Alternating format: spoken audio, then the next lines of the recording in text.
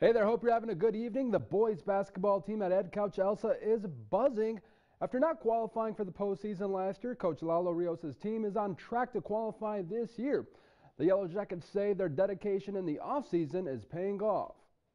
The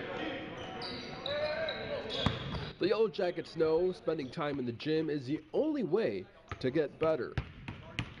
Honestly, our coaches have been giving us the game plan. We've been going out there and executing, and that's about it. Coach Lalo Rios' boys put a greater emphasis on building chemistry last summer. Our work pays off.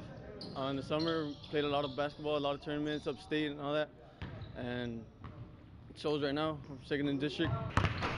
Edcouch-Elsa is in second place in District 32-5A play with a 6-2 record. We've just had some good leadership this year from our seniors. They've really decided that they were on varsity the past couple of years when we didn't make it. They didn't like the feeling, and they're trying to do something about that. They're also getting a boost from freshman point guard J.P. Olivares. He's been a big spark for us. He's been a great IQ guy.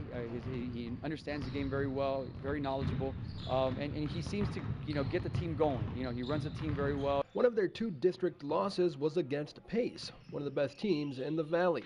The Yellow Jackets will play the Vikings once again tomorrow. We know what we're up against, but a lot of it's going to depend on can we control the tempo of the game. If we can do that, then I think we have a chance to be successful. If not, then if we have to play their style of game, it's going to be hard for us. Hey, 1, 2, 3, Swans. Yeah.